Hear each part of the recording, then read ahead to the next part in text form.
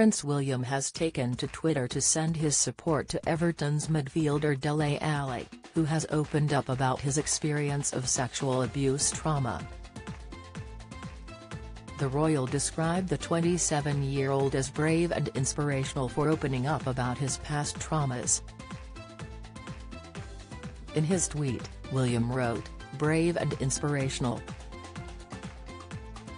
Discussing mental health is not a sign of weakness. Let's keep the conversation going. We're all with you and we wish you the very best."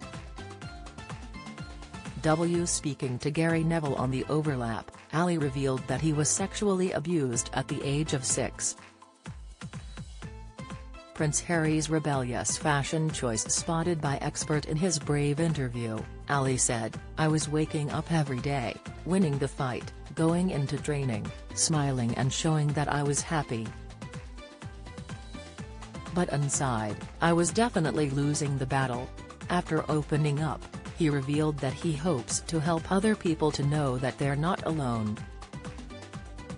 Like William wrote, Alli added a reminder that it doesn't make you weak to get help. Sussex's urge to dig deep and show grit after snubbing Emmy shortlist. William has been a public advocate for mental health awareness for years, even forming the Heads Together charity with the help of Princess Kate and Prince Harry in 2016. In 2017, during a speech to the UK's Guild of Health Writers, Prince William said that we all struggle with mental health issues sometimes. He added, "Mental health was the great taboo. If you were anxious, it's because you were weak. If you couldn't cope with whatever life threw at you, it's because you were failing." Successful, strong people don't suffer like that, do they? But of course, we all do.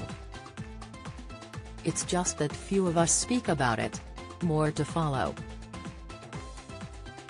Don't miss: Harry and Meghan snubbed by Hollywood elite over lack of talent and hard work. Exclusive: Prince Harry's nod to rift with William before meeting Meghan resurfaces. Details: Meghan warned Kate ready to fight fire with fire to protect her family. Live.